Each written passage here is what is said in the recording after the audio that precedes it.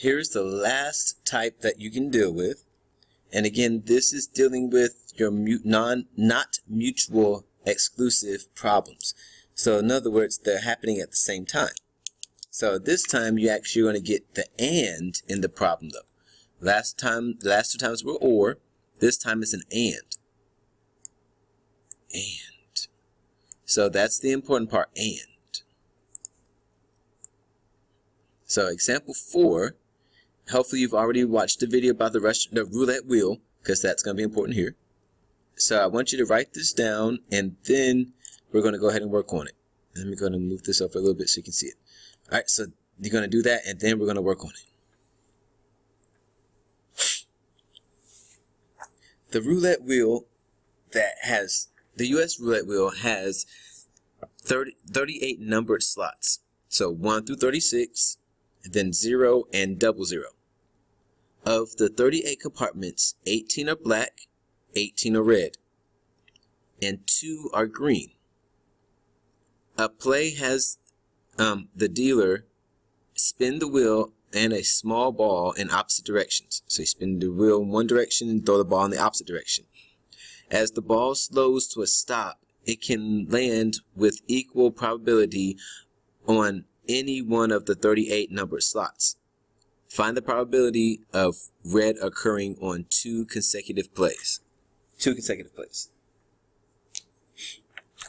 All right, so with that being said, let me see if I can pull this over a little bit. There we go. With that being said here, I'm going to get this off to the side.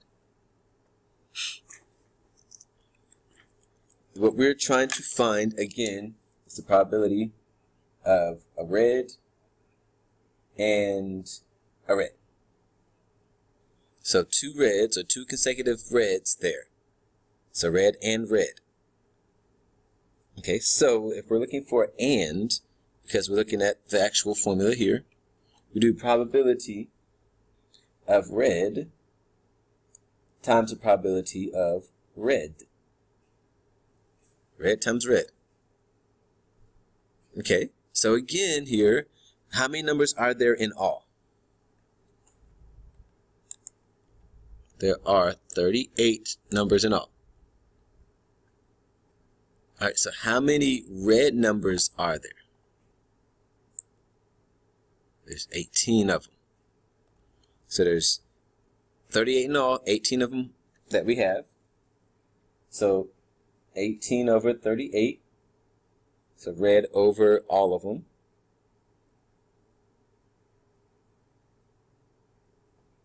And then here again, that's 18 over 38. Because once you do that, you're not changing anything different, because there's still 18. Once you roll it again or spin it again, there's still 18 red spots. Okay, so all we're going to do is multiply 18 times 18, or if you want to do simplify the fractions down, like here you can simplify them down, you can get that, or you can multiply straight across. And when you do that, especially if you do it in the calculator, you'll get a fraction of 81. Oh, there you go. 81. Over 38. Over 361. Oh my. Alright, so 81 over 361. Change that to the decimal. But in other words, put in the calculator and get the decimal. That'd be about 0.224. And move that decimal over 2 places. Bam, bam. So we should get about 22.4%.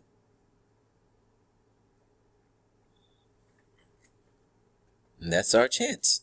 That's it. That's your probability. And we are done.